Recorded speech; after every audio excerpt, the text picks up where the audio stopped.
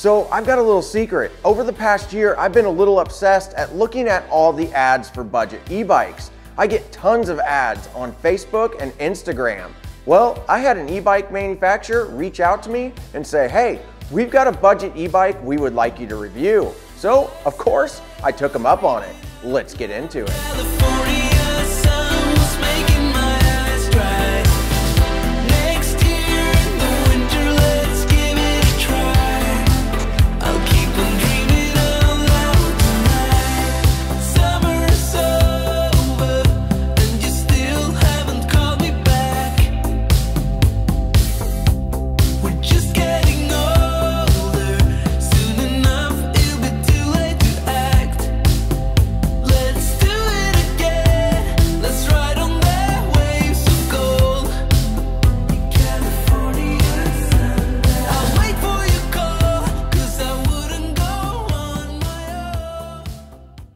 This is the Highboy P7, and it is a commuting style mountain bike.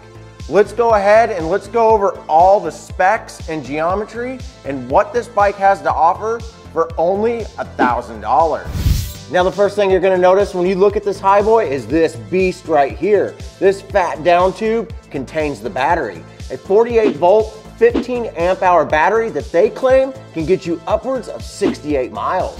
Now to remove this battery, it's easy as 1, 2, 3. You simply take this key, give it a turn, you'll see that it unlocks the battery. Then you can remove this latch and bam, the battery pops out. Not only can you charge this battery outside of the bike, but you can also charge it while it's on the bike. So the battery that's gonna come in this bike is made by a company called XLX. And whenever you get this bike, mine was charged about 3/4 of the way. So as soon as I got this put together, I could get outside and rip around on it. One other thing about the battery is it's got this indicator light built into it. Now to be able to see this, you do have to remove the battery, but it's nice that this is built in. So if you're charging this away from the bike, you can see whether or not it's fully charged. Now to go along with that big battery, this has a 500 watt powered motor, and it's built into the rear hub on this 27 5-inch wheel. Now on these rims, they are 27.5, and it comes with some ZC rubber branded tires. Never heard of that brand, but they are 27.5 and they're 2.2 inches wide. Now the seat post on this is really adjustable.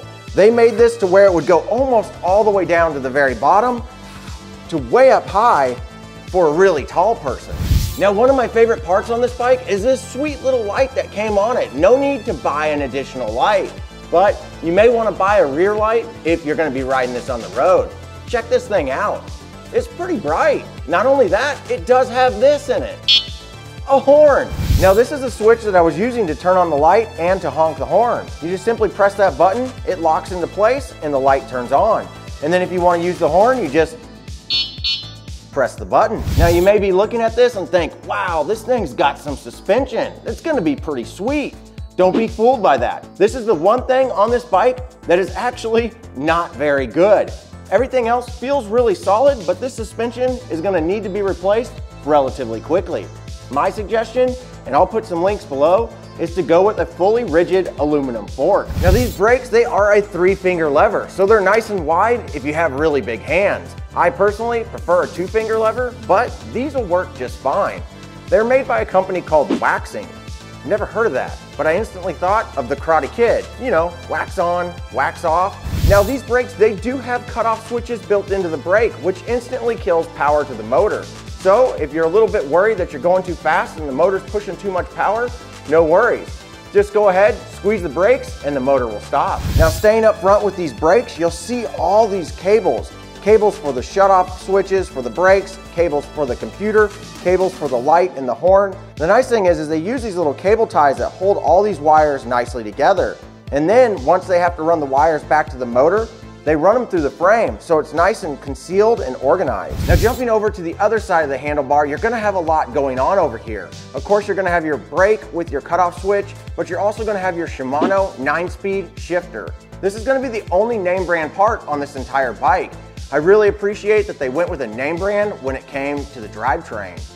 This also has a throttle. This is classified as a Class 2 e-bike, and that means that it's pedal assist and also throttle assist. So if you want to get up to 21 miles an hour, you can do it without putting any effort in other than giving this a twist. Now, if you're a bike nerd like me, you're definitely going to appreciate these 760 millimeter wide bars.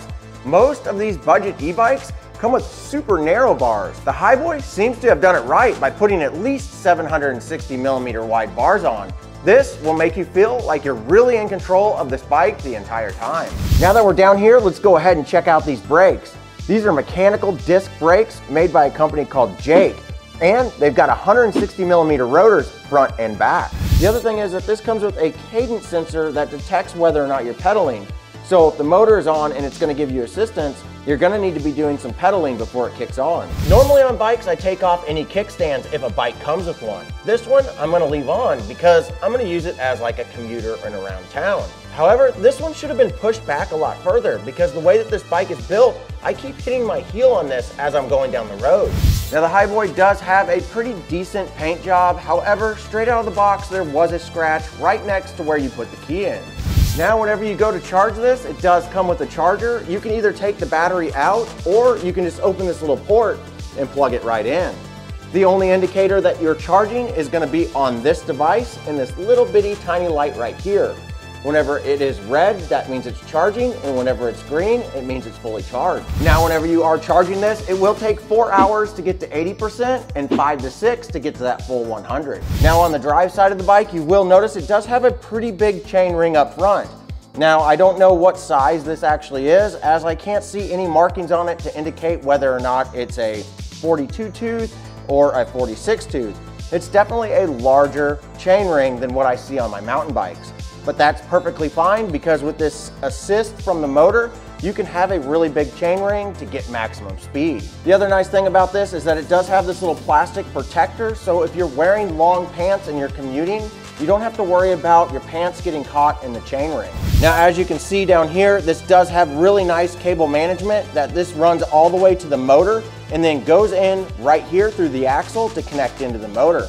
A very clean design. I'm really pleased with how Highboy actually set all this up. And then also you can see this is the Altus Shimano 9-speed rear derailleur. Now this bike does come with a permanent sticker that says Highboy. You can't actually remove this, but all of these yellow warning stickers are completely removable, and they say things like make sure you use a specific charger, and make sure you're following the rules of the road and wearing a helmet, and make sure you plug in the cable correctly. So these warning stickers can all be removed. The Highboy can't, but it was nice to see that there are no stickers or generic branding on the fork. Now, as far as the ride height goes, I'm 5'11", and this bike feels relatively comfortable. I have a 32-inch inseam, and the seat post comes with 15 individually marked levels on this. I prefer mine on level 4 for my height. This seat is not the most comfortable. I'm used to smaller seats, but I'm used to better quality seats. So I would recommend upgrading this to something that's more comfortable for you. Now, one thing is I'm 5'11", which isn't too far away from the maximum recommended height of 6'2". And this stem feels a little long for me. I'm thinking that I'm gonna upgrade this to a much shorter stem, maybe a 45 or a 35 millimeter stem. Now this stem measured out at 3.5 inches, which is around 88 millimeters, and that's a pretty long stem. This is a super easy and cheap upgrade. I'll put some links below for a much shorter stem, because if you're any shorter than my height, you're definitely gonna want a shorter stem. That way you're sitting up a little bit more and you're a little bit more comfortable. So one other thing, this does have a nice little computer on it. It's nothing flashy, but it will let you change between multiple speeds. This bike comes with 5 different speed settings and an off mode to where you can just pedal yourself. But being that this bike weighs over 55 pounds, you're definitely not gonna wanna do that unless you run out of battery. So now that we got this thing put together and you know a little bit more about it, let's take this thing outside and see if it'll let me ride it.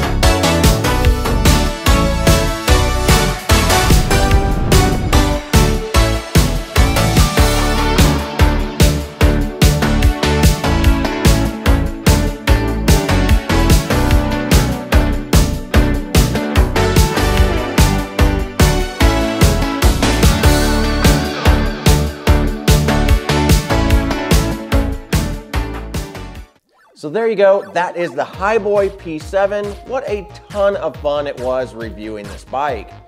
There's a few things that I really like about this bike. The main thing, this battery being so large.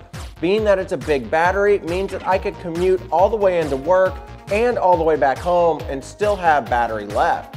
That's a pretty big bonus. Thank you so much, Highboy, for sending me this bike. I'm glad that I got to review it, but also a big thanks to all my viewers, because if it wasn't for you watching my content and subscribing, Highboy wouldn't have reached out to me to be able to review this bike. So huge thanks to everybody who's watching this, my subscribers, and especially my Drop-In Crew Pro members. But for now, we're gonna jump back over to the Marin because I've got something I want to install.